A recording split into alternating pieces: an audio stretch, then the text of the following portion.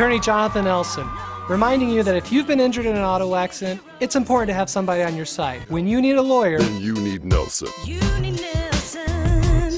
Today, News 46 took a drive out into the desert area near Gamebird and Malibu Streets. A local couple have reported a very strange discovery. Behind the brush, on the sides of the roadway, in a bag, and placed on old tarps are parts of dead animals. All types of animals. Skins with fur attached, bones, skulls, rib cages, teeth, and so much more. The body parts are strewn across the desert area in varying degrees of decay, some very old and some very fresh. The couple who have been going back to the location for a while now say that they also found a place where a coyote they think was shot.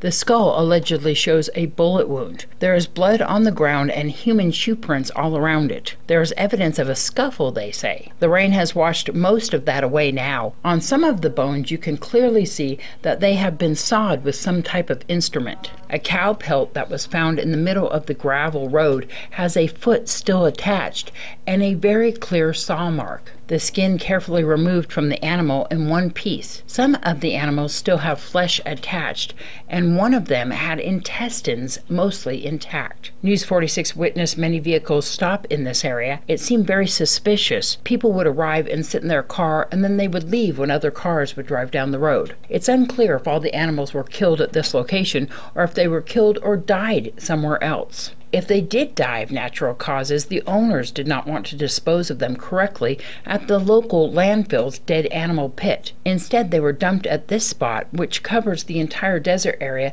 from Malibu to Homestead Road. Lots of trash has been dumped in this area, nothing new except for these animals. Some of the animals have been identified as possibly being goats, coyotes, cows, and even burros. Some of them are missing their heads. Nye County Animal Control was dispatched to speak to us at this location this morning. They said that this has been happening in this area for years. They have been aware of the problem and are asking that a Nye County Sheriff's Office detective look into the matter. They also said without a witness, a lead, or evidence, it appears that whoever is doing this will continue. News 46 is asking your opinion or theory. If you have any information or comments, please contact us here at News 46 by emailing news@kpvm.tv or calling 775-727-9400 extension 201. Remember, if you witness any suspicious activity, you can call the Nye County Sheriff's Office at 775-751-7000. This is Deanna O'Donnell for News 46.